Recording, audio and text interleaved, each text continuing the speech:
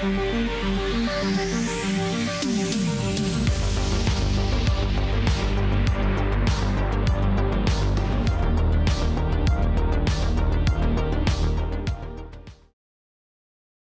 everybody. Thank you for coming. My name is Hassan. I'm super excited to be here today to talk to you about how to use open source models to build AI apps with millions of users.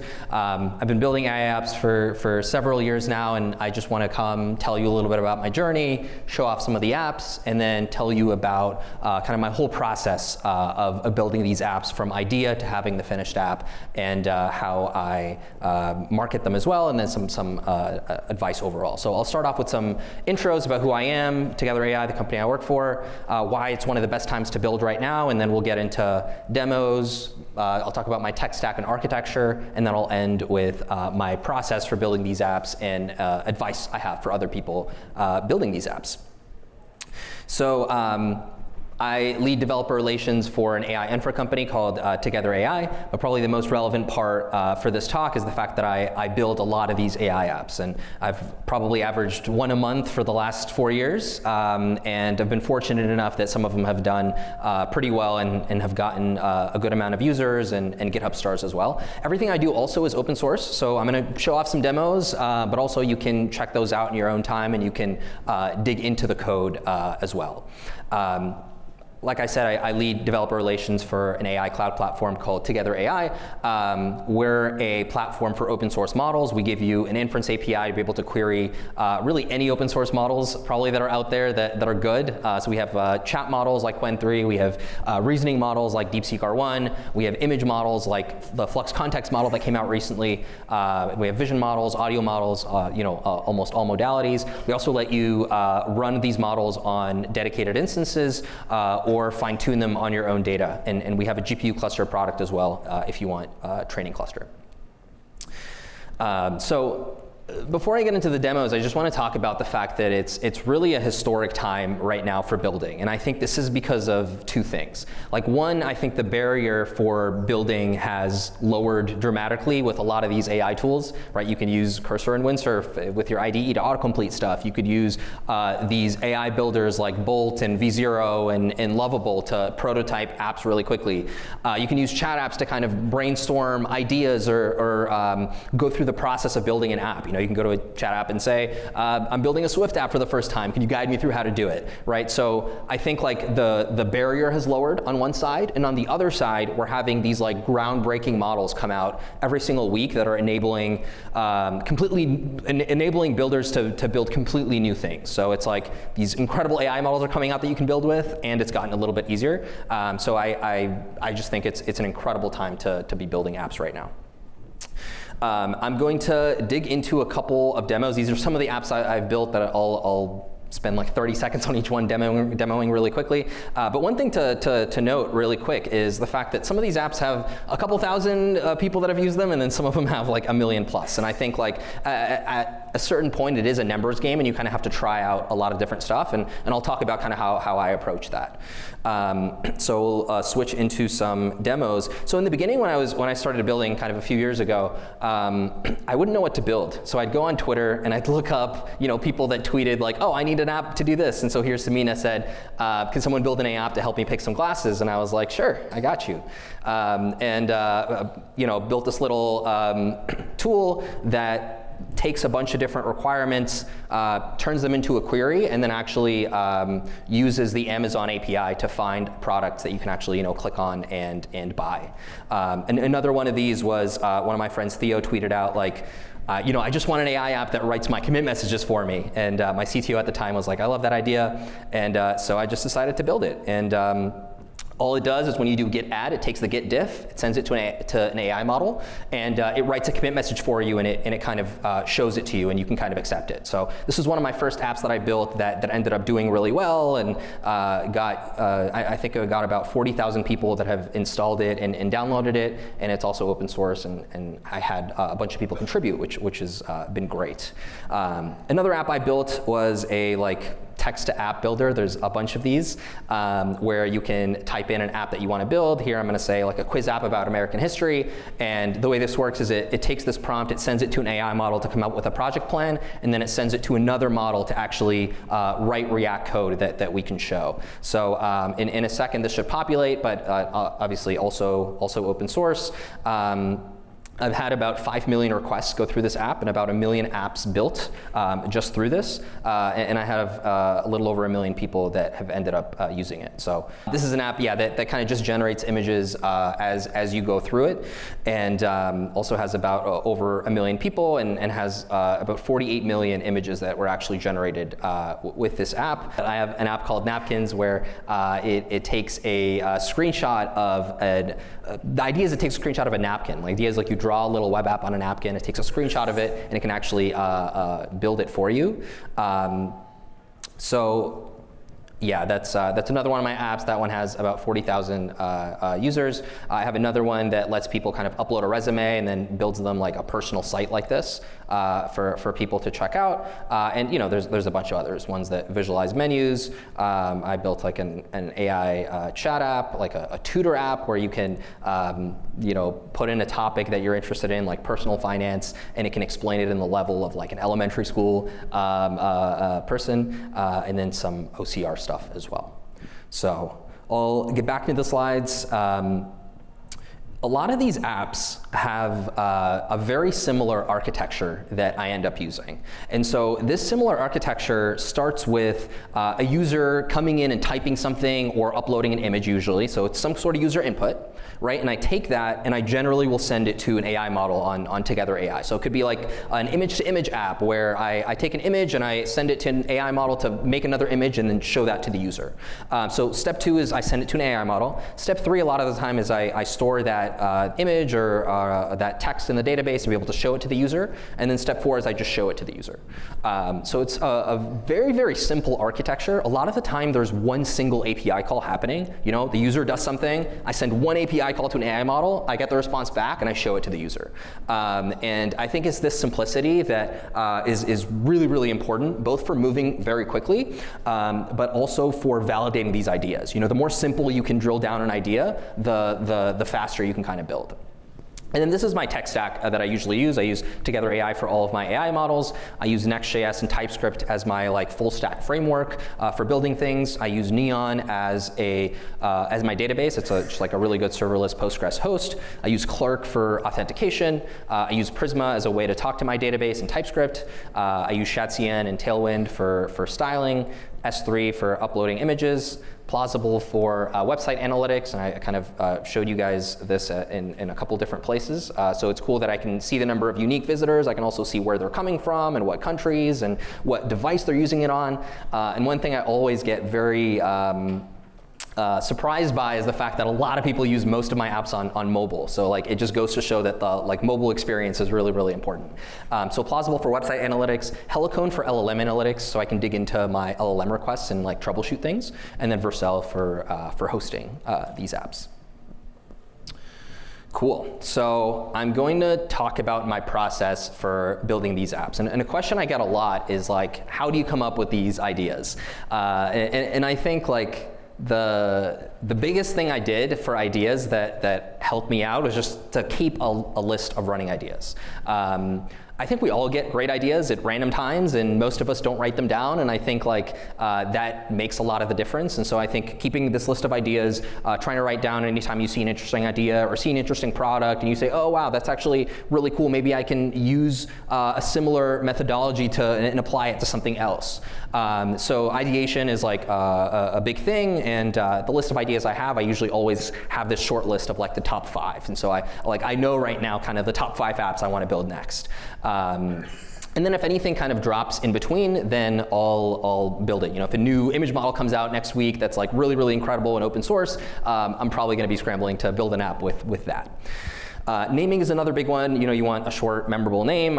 You can use AI tools like Domains GPT to kind of check names that also have the domain name available to use them. Number 3 is design. Thinking through how the app will work. Like, I'm going to have a landing page, and the user is going to click like enter, and then get this page where they upload something, and then they see an image. And so it's like these 2 screens, and you can either kind of sketch it out on a piece of paper, you can use Figma, or you can use a lot of these prototyping tools to try to help you think through what the app is.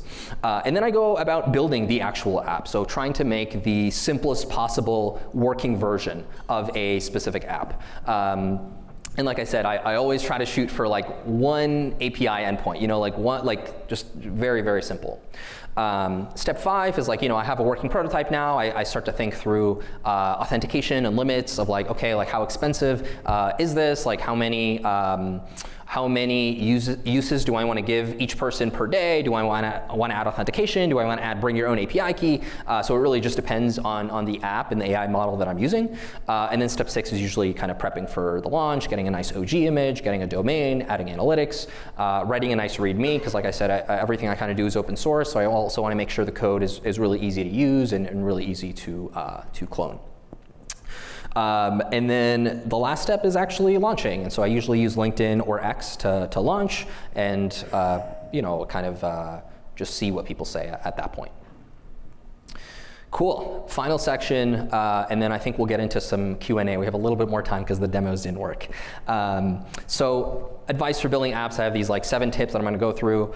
One is thinking of an idea that excites you but is very, very simple, that you should be able to describe to anyone in 5 words, right? Like blink shot, generate real-time images. Llama Coder, go from some text to an app, right? Like, and I think this is one of the biggest mistakes people use is they try to think like, okay, you know what? I want to build this like personal CRM software that has this dashboard that will email me every week and do this and that, and they come up with this like grandiose version and spend like 6 months building it, and then they realize, oh wow, this wasn't the right thing to build, or this is just like really hard and nobody cares about it now. And so it's all about thinking of an idea that excites you but is also really, really simple. Number 2, and this is very underrated, is making sure the UI looks good. A lot of the apps I showed you are AI apps, but I actually spend 80% of the time on the UI for most of my apps. And that should tell you like how important this thing is. I've like the first few apps I've built kind of looks really, really bad, and that was a big part of why nobody kind of used them. And I've started learning that even if you take a really simple idea or something that's like so simple, like summarizing a PDF, right? You can go to ChatGPT and summarize a PDF right now. But I built a PDF summary app, and I spent a lot of time making it look really, really, really good, and then I had tens of thousands of people that ended up using it. So it's all about making it look really good, making it really easy to use, and making it really, really straightforward. The third tip is just keeping the app simple. I talked about this a bunch, but most of my apps have only 1 or 2 API calls. Tip number 4 is trying to incorporate the latest AI models. A lot of these apps that I showed you have like used some of the latest AI models, like Blinkshot, the real-time image generation app. That used a model called Flux-Schnell, and I launched this app I think 2 days after this model came out. And so it was one of the first apps that leveraged kind of this new technology or this new really, really fast model that was good. And so doing that kind of increases the potential for virality. Tip 5 is launching early and then iterating. For a lot of these apps, like still to this day, like 40 apps later, I still have no idea what will do really, really well versus what won't.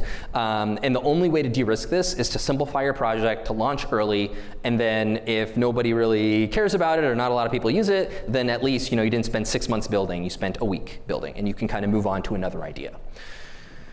Cool. Another tip that I've kind of done is trying to make it free and open source. So folks can kind of learn from you and are also very incentivized to share it. And so this is something that's worked well for me.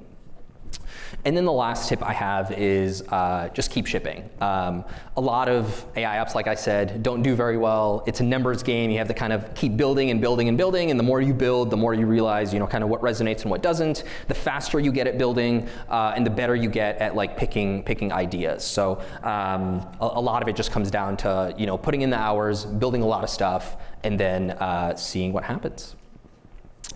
And that's all I have. We actually have 5 minutes for Q&A if anybody has any questions. And yeah, I think you can line up at these podiums and we can take a few questions. But just before that, you can find me on Twitter at Nutlope or my email, hassan@together.ai. We also have a Together AI booth here at S25. I'll be there for a few hours after the talk, so come and talk to us. Yes? Yeah, I'll just yell. Oh, it's on, okay. Thanks for sharing, this is great. I'm just curious, you have a lot of traction and success, more than most YC startups. Why don't you just start a company? It seems like the perfect formula. I'm just really curious. Yeah, that's a good question. I mean, part of it is I really enjoy teaching, and a lot of these apps, like a lot of these apps, first of all, do well because they're free and open source, right? And so because I'm strictly not trying to monetize them, I'm strictly like trying to make them free, and I get companies to kind of sponsor it and keep it open source.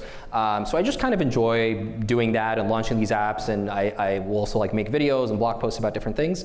But yeah, maybe eventually I'll come out with an idea that I really, really love working on and do that. But for now, it's just been really fun getting to build a lot of this stuff. If you ever do start a startup, let me know.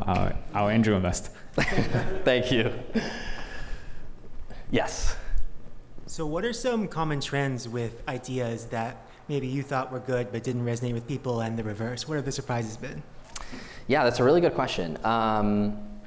Where have the surprises been? It's been a little bit random, honestly. I think one insight I got is like building apps where people can very easily share what they create tend to do way, way better. And so now I try to think about that, like building in that viral loop into my apps on like, if you can generate an image, I want to make it really easy to share that image and share it with like a really nice OG image. And so that's one insight I've had is like, apps that have that viral loop of like, oh, this is really cool and I can share this with a friend and they can go on it and try it out and they can go on it. And so that's something that I've incorporated a little bit more. Yeah. Yes. I love that you're making all of this, like, it's all free so far, it's not monetized, but how are you paying for like all the compute and the model calls yourself? Like, are you funding this? Yeah, great question. So first off, I work at Together AI. We sponsor all of the compute in terms of the AI models, but then I'll also partner with other AI companies. Like Neon gives me a free database to use their database, and like like Clark gives me a free account for authentication. And the reason for that is because it's all open source. So it's in their best interest to be in that open source project and for people to use it. And so that's also like a good piece of feedback I have for people is like, if you want to just tinker with apps and build them, a lot of people are like, oh, but I can't launch an app because AI models are too expensive, or this thing's too expensive. More often than not, if you launch something and you reach out to these companies and you say, hey, like I'm building this open source app, can you please give me some credits? More often than not, they will. And so that's generally how I do it. Awesome, thank you. Yeah, yes. Yeah, I mean, thank you for this talk. It was really great. I just had a question because you talk about how frequently you build these apps, like every week you said for a decent amount of time. And you also talked about using the latest and greatest in AI models. With them changing so quick and with you having so many apps out there, do you ever struggle with like going back through and like changing the models that you've used for some of these apps, and how do you deal with that? Yeah, that's a great question. I think like a really cool thing is the fact that you can do that. You can just build an app with an AI model, and then a better AI model comes out 3 months later, and you can go, and a lot of the time it's like a one-line change of like, let me update this model, and the app just gets way better, or it just unlocks new things. And so that's something I do frequently, where I'll go back and I'll even relaunch an existing app with a new AI model or add a tiny feature to it. And so, yeah, I think that's kind of the superpower of like building with AI is the fact that you can just kind of replace these AI models. Thank you. Yeah. All right, awesome. Thank you all so much for coming. Appreciate it.